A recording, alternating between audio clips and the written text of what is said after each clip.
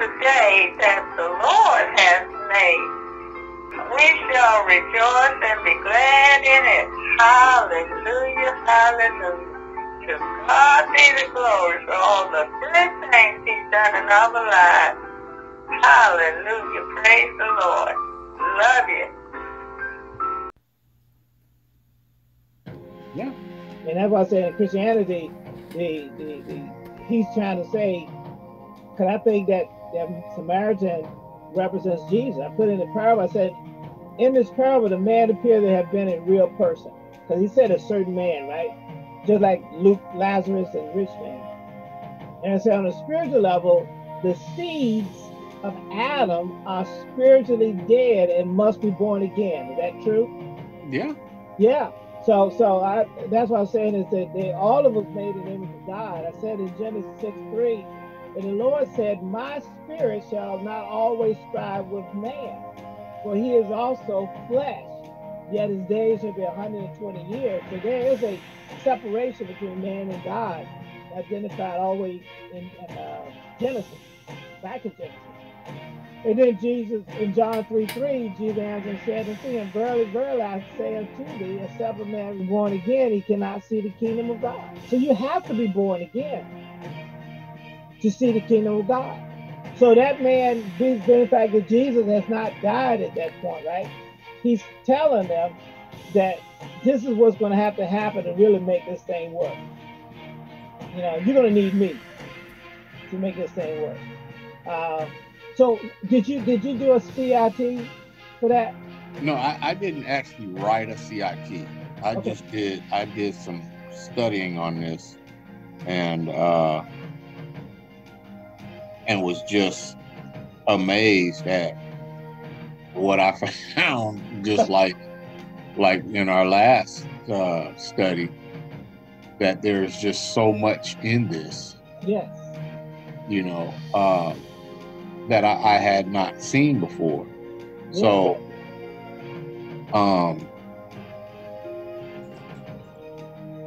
it astonishes me that this guy knew the answer to this question, and yet, you know, tried to I don't know, to catch Jesus in some kind of form or fashion of not fulfilling the law or living by the law, and and then he finds himself being cornered. Exactly. Right. I like it. I like how he can respond, because he's saying this. I like the way in fact he used the parable to really make you think about yourself. And I even got in this study the parable about the rich man, not the rich man, but one of the Jews and the tax collector in the temple. Remember that one? Where the guy justified himself, saying, I thank you, God, I'm not like this. Yeah. It's in the slide deck that I sent to you. It's interesting how we want to be people become representatives of Christ or God in the temple, but we're so quick to judge them out of the if you're not in agreement with them, judge them out. Well, they're to be Christ-like is to be God-like, and they're so quick to reject. Yeah. And God is always trying to accept. Exactly. You know, so God's mercy endures forever, and yet they won't show mercy. No mercy, right? But want mercy though. Yeah. Yeah. And no compassion for people. And yet expect compassion. Yeah. Yeah. So it's a selfish thing. It's a fleshly thing. And I think it's a deadly thing too, because they actually, you know, even with Jesus, right? They wanted to stone him. Yeah. Right? They were. It was a point where how many times he had to be led away so they won't throw him off a cliff, or they won't try to, stone him. That's what I always saw. And then even the Jewish people, and I'm talking about bringing this up to the church today, or the ministry today. But let's go back in the Old Testament with Jesus' time. How often were people pressured to do things so that they won't be kicked out of the synagogue? Do you remember that? How many threatened people? Like when that blind man was made able to see, and his parents didn't want to interfere with. They want to be careful what they said, so that they won't be put out of the church. Yeah. And how many times do we see that we turn? To me, it's like turn our faith as a weapon toward people. And that's what I'm concerned with, and I wanted to. That's why I wanted to bring the topic in. And Elder was the one that recommended it, but it fits the scenarios. As we go forward, we really need to represent, understand that the neighbors are the people in this world that we're supposed to go preach the gospel to. Even like, that's what I call it Christianity in action. Like we do carols, the carols ministry. We're going to people that are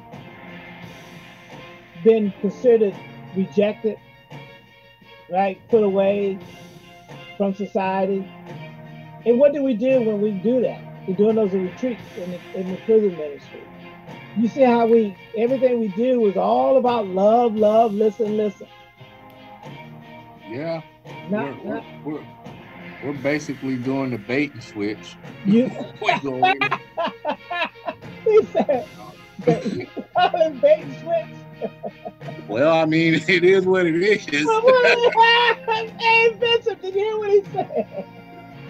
Bishop followed up. But right, it's almost like you said, I'm gonna bring you in, and then all of a sudden now I'm gonna show this other person, right? Yeah. I'm gonna draw you in with all this free time and this less structured few days and treats and stuff, and then we gonna switch it and give you Christ. You see, I'm saying like that, it's true, and that's what the world sees when they look at us. So yeah. I was sitting there like here. I put in there the expounding a little bit more on that from what I was getting out of it. I was doing my study. I said, you said we just read 30, leaving half dead. I said, they, meaning the people left for dead, unsaved, they are continuously attacked. And we know that many people that come in the gospel are attacked, right? We know we're in warfare. But the difference is we have weapons being given to us if we use them. You know what I mean? So I put in there Matthew 11:12, for from the day of John the Baptist until now, the kingdom of heaven suffers violence, and the violence take it by force. And the fact is that when we talk about this, I felt the man that was attacked represents the spiritual condition, Bishop, of mankind. The spiritual condition of mankind. And they are left for dead. And so I use the fact is that the enemy attacks the unbelievers, the people we said the other day, last week, by the wayside, people that don't believe. They've been blinded by Satan, evil spirits, and left for eternal death because they're in unbelief. They're already condemned. And he said in verse 2 Corinthians 4:4, in whom the God of this world has blinded the minds of them which believe not, lest the light of the glorious gospel of Christ, who is the image of God, should shine on them. This guy was stripped. The stripped raiment reminded me of the righteousness of man. I should have put as, I put R, sorry, as filthy rags. And then I put there as a script, Isaiah 64 verse 6. But we are all as unclean things, and all our righteousness is filthy rags, and we all do fade as a leaf, and our iniquities like the wind taking us away. That's how I look at us, and that's how I look at that man that was attacked. So that, Bishop, the whole point, I wanted to dissect that parable. So that's why I'm focused on the man that was attacked, right? Fell among thieves, certain man. I say that certain man is the spiritual condition of all mankind. There was attacked and fell among thieves. That, you see what I'm saying? That represents mankind. So we are talking about spiritual truth when we talk about the parable. You know what I mean? So that's how I was looking at that man that was attacked first. He represents the spiritual condition of people who have not even received Christ.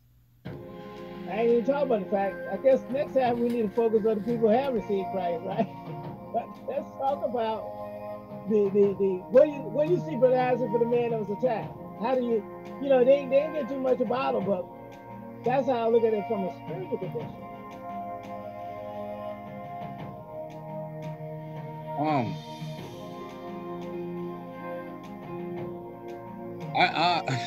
All I just know is that this man was at the wrong place at the right time.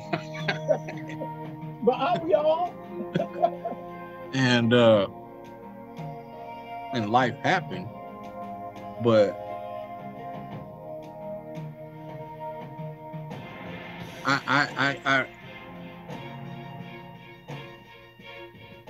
the man that was attacked, just from this parable, yeah, and I really can't say much about him, but that even at his lowest point, there was somebody moved to help him, right, and to care for him. Okay. And I can only go by what Jesus was saying in this parable. You have one person that didn't even acknowledge it. He just, it was like he was a barrier that didn't even exist, that he just needed to go around. Right. And then you had another one that basically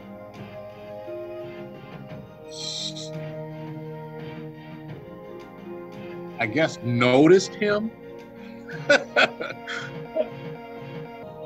What does it say? It said he well, you want to go past that, but he looked on him. Yeah, now you want to go past that, but I think it's important to. I agree with you. We're gonna go to those guys. We're gonna get to those people. But the spiritual condition is that the reason I was looking at it. Take it to a spiritual level.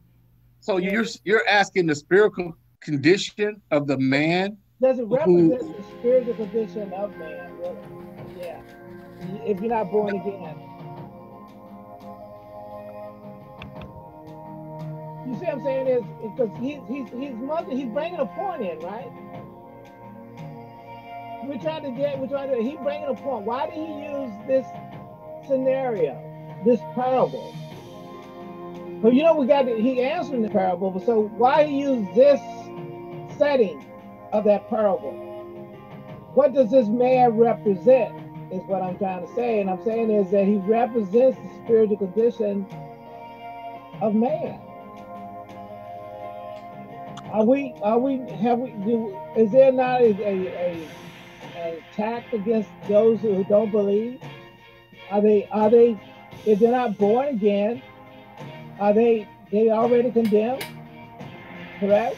That's in John, right? 16 through 18 or 20. I'm just saying he gave you a focal point. Because in the end, you know, the parable gonna say is that was your neighbor. The question was, who is your neighbor? You know, the Good Samaritan was the neighbor, not the man who was attacked. Well, he said, who was this neighbor? He was using that parable to say, who is your neighbor? Yeah, but the neighbor wasn't the man that was attacked. But what was it? Not his neighbor? The man that was attacked was a man that was attacked. The Samaritan was the neighbor. Of who? Of the man that was attacked. Attacked. And that's my whole point, right? So the point is, what is the condition spiritually of that man that was attacked, right? That's what I'm just trying to point out. That represents the spiritual condition of this world, to me, of all of us, right? I mean, that's why he told you to go preach the gospel, right? That's the message that represents go preach the gospel. Well, you know, if I'm going to look in it in that manner, then, you know, Jesus talked about he didn't come for those who were whole. Oh, righteous, right? Right. He came to those who needed a physician. Exactly. Who needed help. That's what he came for. Come on now. So, right. You know, and when you look at this parable, you see why. Exactly. Right. And that's what I'm saying is when you take it from a spiritual perspective, it's the same thing. It's like when we see the go out there and preach this gospel, because that's the condition of the world spiritually, right? Yeah. He's dead. And he's saying is that because I think the Samaritan is a representation of Christ. So in our original parable, so what ground are these people? I call it, say, the wayside. This is an unbelief.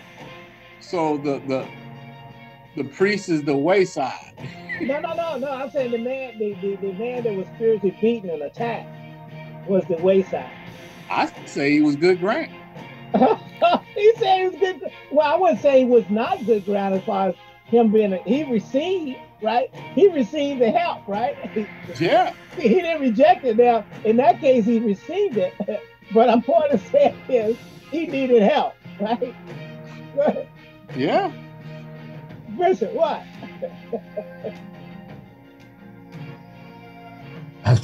I'm listening. He's good. Who's good ground? He said the man that was attacked was good ground. Okay. And I say the wayside. I say he's the man by the wayside. He represents the wayside. But he didn't receive help. But he started off though. He was the one by the wayside. The man who was attacked is in trouble. He's in trouble. Right? Yeah. You see what I'm saying? But I say he's spiritual condition. That's what I'm saying. Look at it at a level, right? To the spiritual level, not from the take away the cardinal level from him. Why was he selected? He's selected as a representative of unbelief. Spiritually attacked. Left by dead by the devil. You know what I mean? That's how Satan does it, right? He comes after people. He goes after. Now he does. I agree with you. We should talk about those other grounds. I think that's a real good point when you talk about the other. I'm thinking that the Samaritan was more like a sower. Yeah, he represents Christ. Yes. So. Right. But it's important for us to remember the every piece of that parable is important. Is what I'm trying to say, right? Yeah. So the point is that when we look at people that have a spiritual condition of the deficit or lack of or unbelief, how do we look at them? And then it goes back to the original question, who is my neighbor? Have we lost track of the fact is that the neighbor is the world that we're supposed to go preach to. And they are, just like you're going to say when we go read the rest of the scriptures about how the Levites saw them and how the priests saw them. And Christ is using the contrast in that parable of what you're supposed to do dealing with somebody in that, in spiritual condition. That's how I was looking at that. That's what I said is, it's very important to look at the person that was attacked first, because you're not gonna he put it there for a reason, So then when I put down in the next scriptures here, because I think we got to watch out for it. Like you wanted to get to is verse 31. And by chance there came down a certain priest that way. Hey, look, he was sticking that little way. Look, you can see it alluding to the wayside even there. That way. And when he saw him, he passed by on the other side. It's in that parable, you got the wayside in there. You see that, brother? The words are separated, but it's basically the wayside. Yeah. He went that way and passed by on the other side. He said, I don't like that side. And then likewise, a Levite, when he was at the place, came, looked on him, and passed by once again on the other side. He at least took time to look at him, though.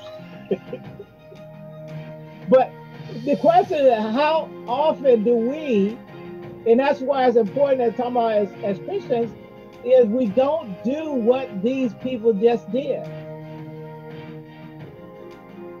We look at somebody or we avoid people that we consider undesirable. And yet that's what he sent us to do, because at one time you were one of the undesirables. At least I can say Bishop was. he gave a testimony. He was a heathen.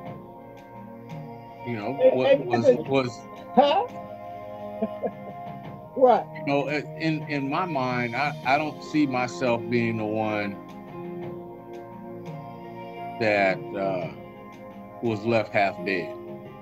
I see myself as being in my past one who looks upon somebody who needing help and going on. Really? You don't see yourself as on the wayside? Were you on the wayside? Were you unbelief? I don't.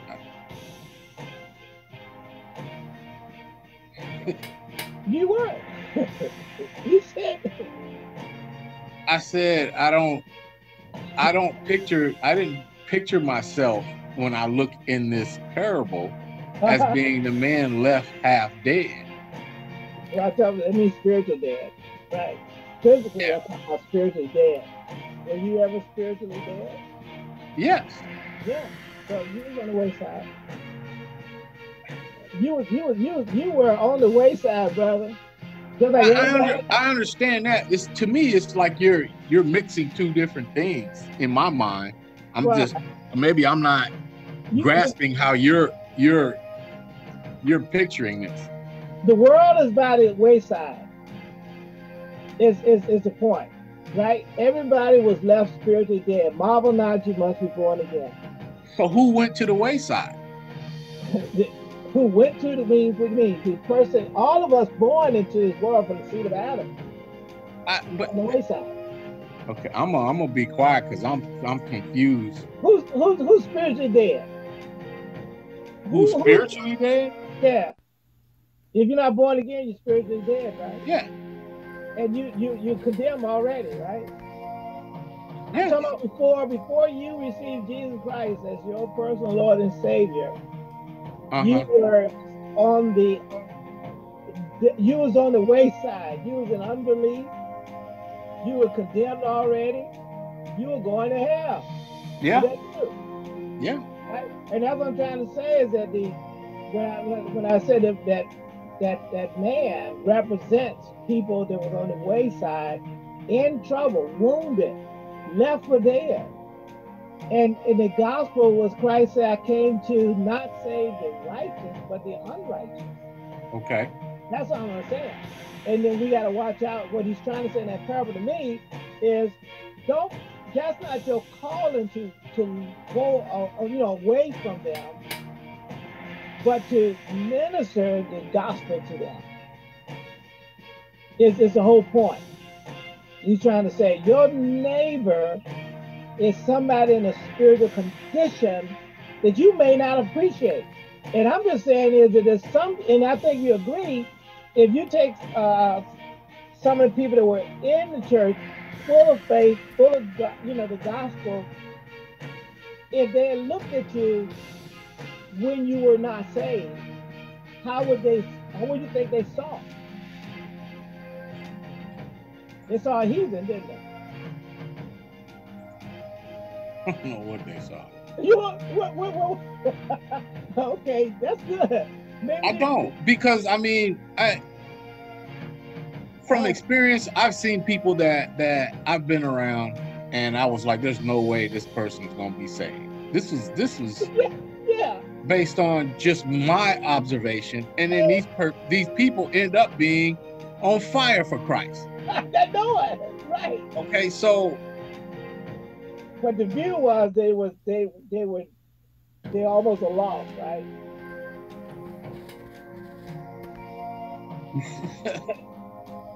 It all depends on the person. It all depends on who you are. Like I said, do you see yourself as being a priest or a Levite or a Samaritan or the man that was going from Jerusalem to Jericho? I would submit that. Do we see ourselves and do I see ourselves in any and all of those roles at one point or another? Yeah, and that's what I was alluding to. Yeah. You know,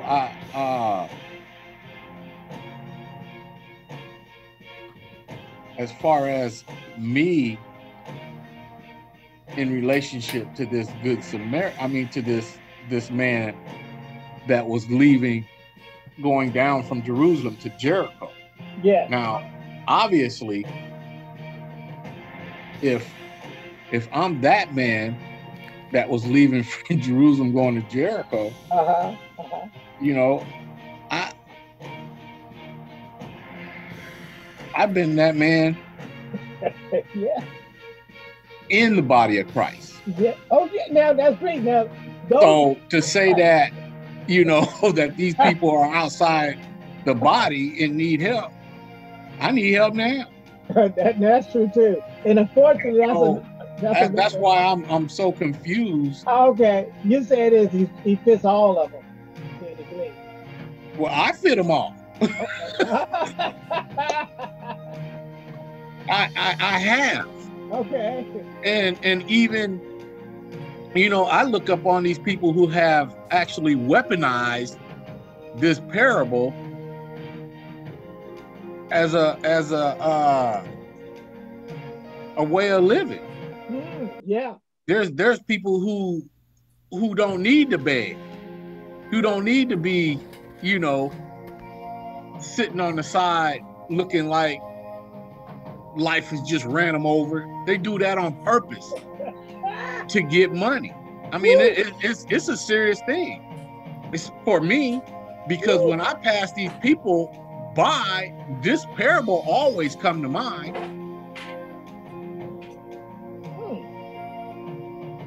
You know,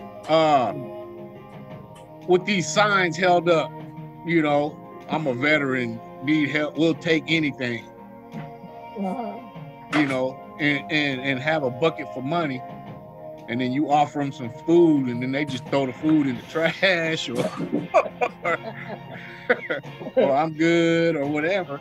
You know, I've run across all different kinds, right, over my life. I mean, I've taken a guy into the fast food restaurant and asked him what he wanted to eat, and he just stared at me And I just bought him some food, and he just threw it in the trash. Oh no! He wanted money, so he could go across the street and get some liquor.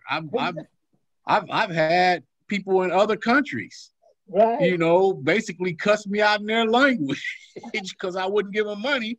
I was trying to give them the food. Right. I know, and so, but you didn't.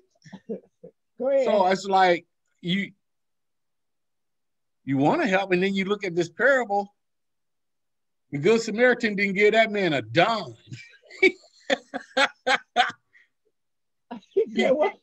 He cleaned him up. He dressed his wounds, put him in a place and fed him, and said if he needs anything, give it to him. Not no money. Feed him, let him rest or whatever, and I'll come back and pay for it.